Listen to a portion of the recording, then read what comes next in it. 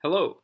Today I'm going to be discussing a more advanced topic that you can incorporate into your game, specifically the idea of probing moves, or sometimes we call them asking moves.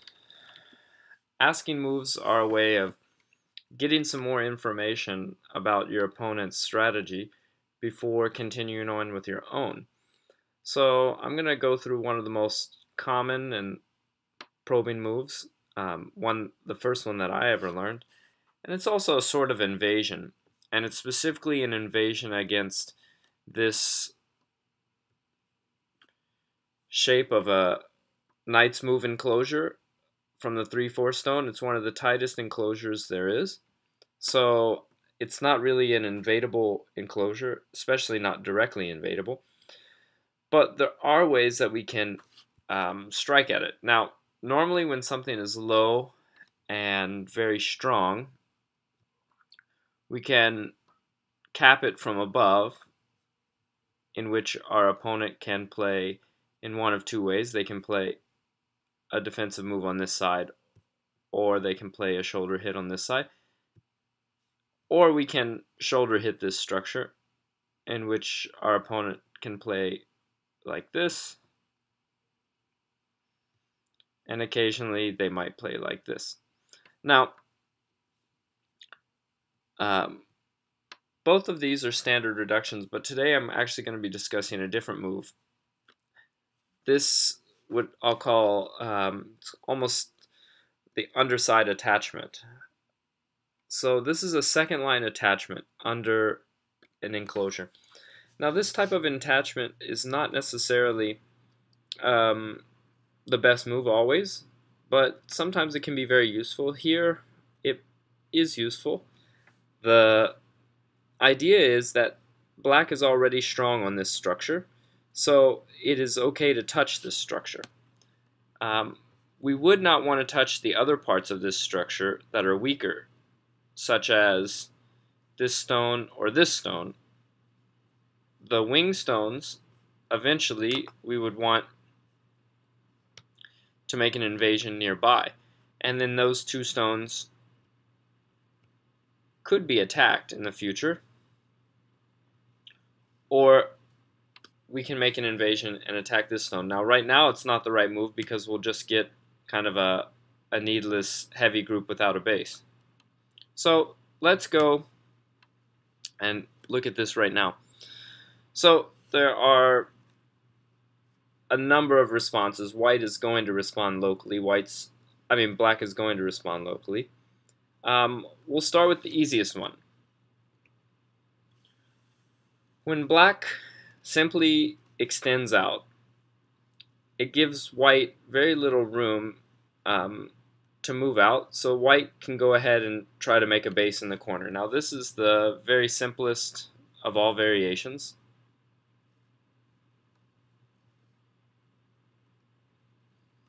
And this is the smallest type of life generally available. I've heard this called the mouse face.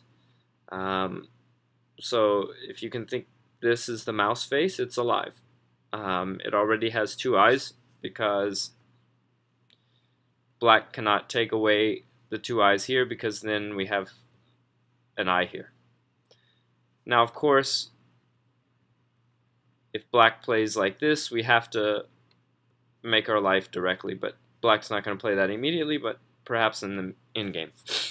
So the problem with white playing this sequence is that it's a very small life, and it does not take a very large chunk of territory, and it's still black's move. So when it's still black's move, black can really play anywhere on the board. Can play a number of moves, can look to reduce white, can extend the structures here.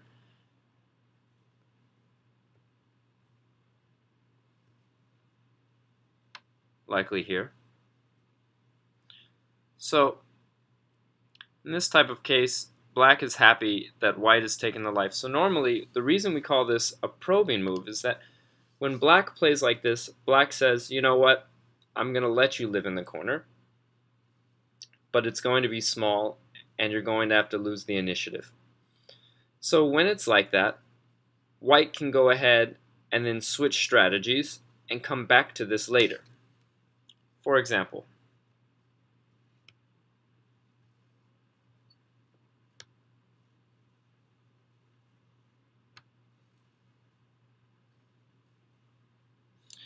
let's say that black goes ahead and has turned his face towards other areas of the board, and another middle game sequence develops. Later, when it's convenient for white to take away the territory and white has sufficiently reduced the middle of the board and secured his stones there, white can play at A and then make the life there. So when black plays this, normally white does not continue immediately for life. Now sometimes, if white wants to, white can make one more push, and if black pushes at A, now white can live, and then the turn at S6 is not sente against the corner. So in this way, white can take a bigger chunk, and then black has to leave the S6 area open, and then black can take sente. So white can take a little bit of a bigger corner by making one more push. However, if black then blocks the corner, white has to have enough room to go ahead and make life on the outside. So sometimes this can, become a place that white can get attacked. So in this way, white can try to move out, but it's a little bit heavy. But it's okay because the black 3 stones on the right side don't yet have a base, and white's running through black's potential framework, so it can be possible. But if black is thicker on the right or the center, it can be painful to make this push here because you'll get the corner shut down and have to live on the outside. So that covers this R5 move. The other move that's really common is the simple hane on the outside. And when it's hane on the outside, we'll learn one of the very first sabaki techniques. Sabaki is the art of making shape with some finesse in your opponent's territory. So a common sabaki technique is to make a probing move, and if your opponent is playing very severe, like hane in this fashion, we crosscut. We crosscut with the idea of sacrificing the second line stone. So if black plays this, white's allowed to play the sequence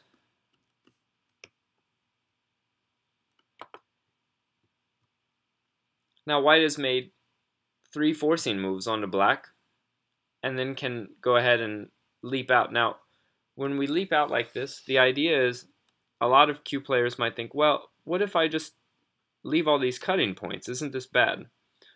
No, it's not that bad, because even if black decides to keep eating all these stones, he's eating just a few stones at a time, so making 2 to 4 points at a time eating those stones. But white is getting fairly thick. Now this white group, even though you don't see the immediate thickness, it's kind of very hard to attack this shape. It almost has 2 eyes already, because it has the Atari at Q6 and the Atari at S8, and it's out, and now the F3 and J4 stones can be pressured and attacked. White can more successfully invade the bottom. White can also grab control of the center. So this is a totally fine way. So white shouldn't be scared of these cutting points. If white is scared of the cutting points and plays something very tight like this, then suddenly he's left with a very heavy group. So these stones don't have a really definite eye shape, and now they're kind of clumpy. So when we're making sabaki, two things. One is we can sacrifice stones and get what's called kikashi, forcing moves. These three are kikashi. Now sometimes when you have that much kikashi, you can go ahead and just play elsewhere entirely on the board, knowing that you'll be able to use these stones flexibly and light. Not like that, sorry, like this. So that's one variation for when black grabs the single stone there. Now, when black grabs in this way, he's trying to prevent that kikashi. So this is okay because you have to have sufficient room on the right side, but when you do this,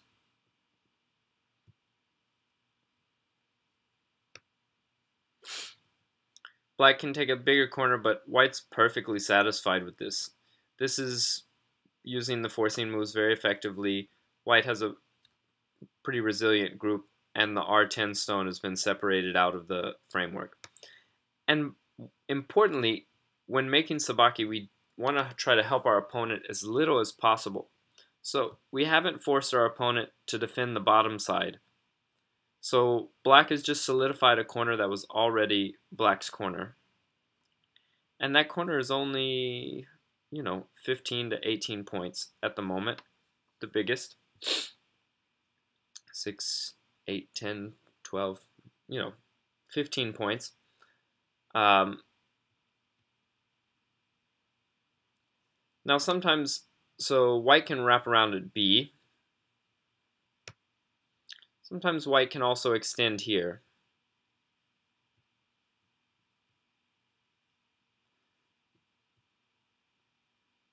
I mean, this is also a way of playing, which is fine in this case. But normally we play this way when R10 is not there. So extending at A is better if there's no blocking stone right there. So turning at B is a better way of making shape when there is a stone at R10, and you don't want to just keep pushing along that third line.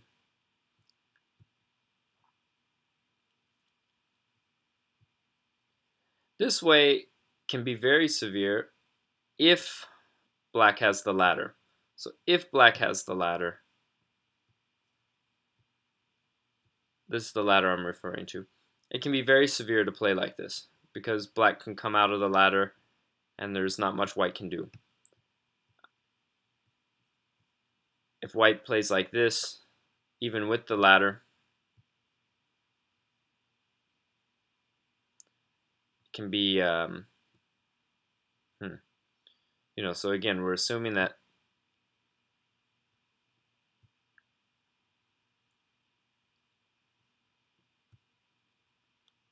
so you can see how it would be difficult for white if black had a ladder here. Now, fortunately for white, this ladder leads to here.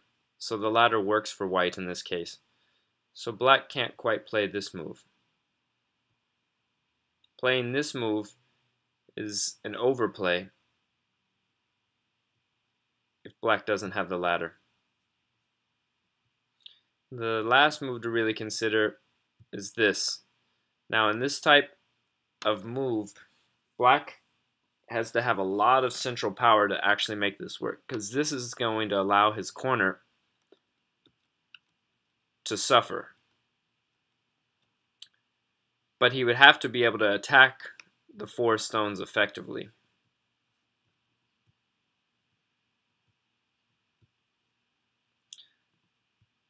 But in this game, just the attack really isn't there. The stones can settle happily, and white's kind of able to just push through and make a group on the side of the board.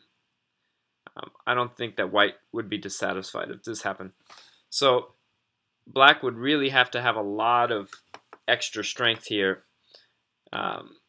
Maybe if black had some additional stones on the bottom side, black could play very severe.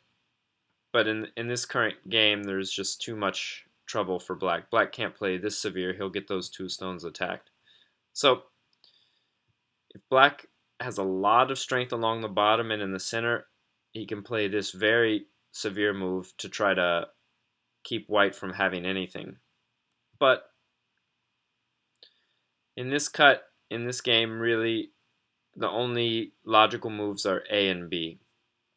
C and D. C is if you have the ladder, and and D is if there's really just overwhelming local power for black to mount a large-scale attack and make white heavy. Otherwise, it incurs too much damage into the corner and the side.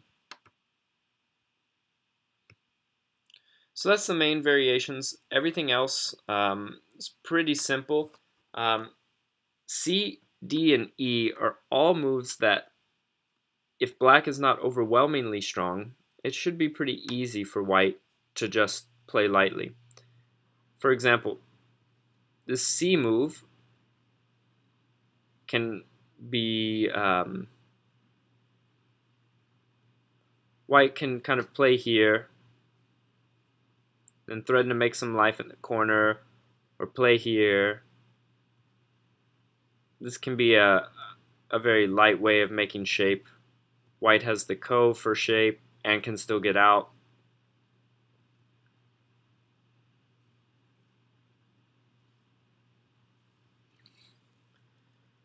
So in all of these variations, C, D, and E, black's trying to give white very little options to make moves.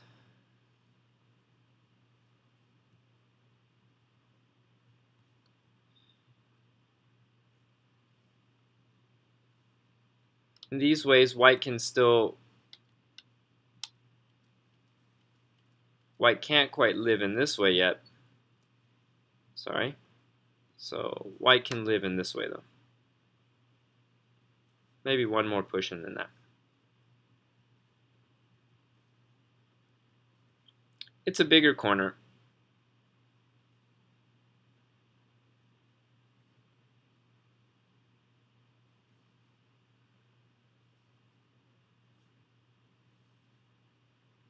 Black takes the outside. So white might not, when black does this, white might want to go ahead and play here. So white has made an invasion, and white can still play a move at A and Sente. So the point of something like this move here is to force white to kind of play lighter and not play more directly in that way. So white will move on with other things, and white can move on completely elsewhere on the board and maybe come back to it later, but most likely white's going to move out into the side. White can move into the side, black can take control of that stone, then white can start a run out here with the two black stones, and white still has some resources at S6. So white's fine with this. If black is very thick already in the center of the board, then this can be a severe way.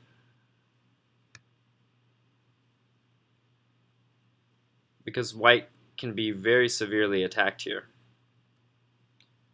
It's very difficult for white to settle.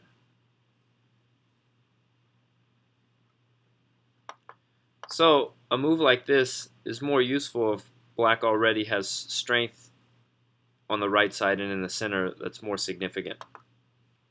Kind of the same with this move. And even the same with this move.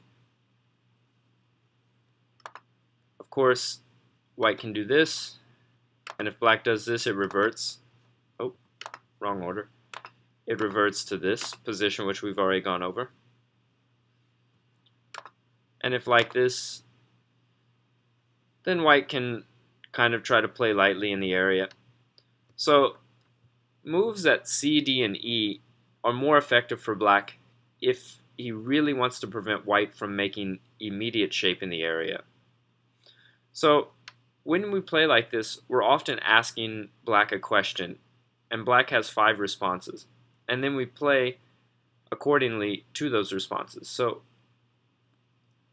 to recap, this says you can have the corner. I'm going to stay solid on the outside. So white can go about reducing the outside, or invading the bottom, or just playing elsewhere entirely on the board if there's something more important in the particular game that you're playing, and then come back for the corner later. This might seem severe, so white makes sabaki quickly.